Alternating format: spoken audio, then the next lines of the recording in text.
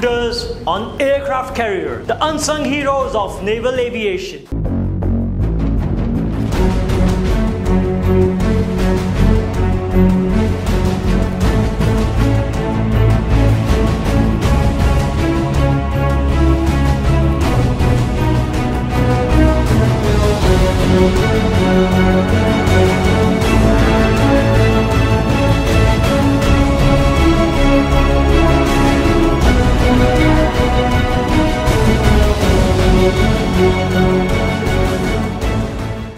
Modern aircraft carriers are engineering marvels, blending cutting-edge technology with formidable power projection. Take the USS Gerald R, the US Navy's most advanced carrier, which employs the electromagnetic aircraft launch system, also known as EMALS, for smoother, more efficient aircraft launches. On the chaotic flight deck of an aircraft carrier, one figure stands out: the shooter, or catapult officer, wearing the signature yellow shirts. They are not just signaling launches, they are orchestrating precision under pressure. Shooters are commissioned aviators trained to ensure every launch is safe, calculated and combat ready.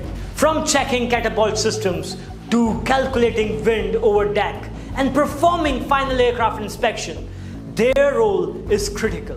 With a signature crouch and outstretched arm, they give the final signal, a movement where split-second timing and trust collide. Becoming a shooter takes intense training, 3 to 6 months of mastering catapult mechanics, safety and emergency protocol. It all leads launching aircraft into the sky with absolute precision. Shooter officers bring the human precision, judgment and nerve that makes every aircraft launch possible.